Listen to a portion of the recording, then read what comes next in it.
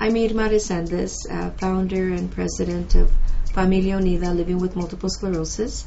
And we at Familia Unida, we provide unconditional love, hope, and support to those that feel alone.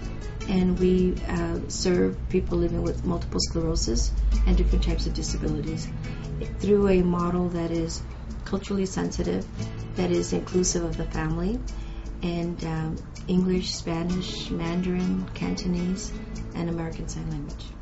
Today we're very excited to share that the Christopher Reeve Foundation is here to support a program that we've been wanting to do for years, Paseos Sin Límites. We're going to be exploring California, Southern California.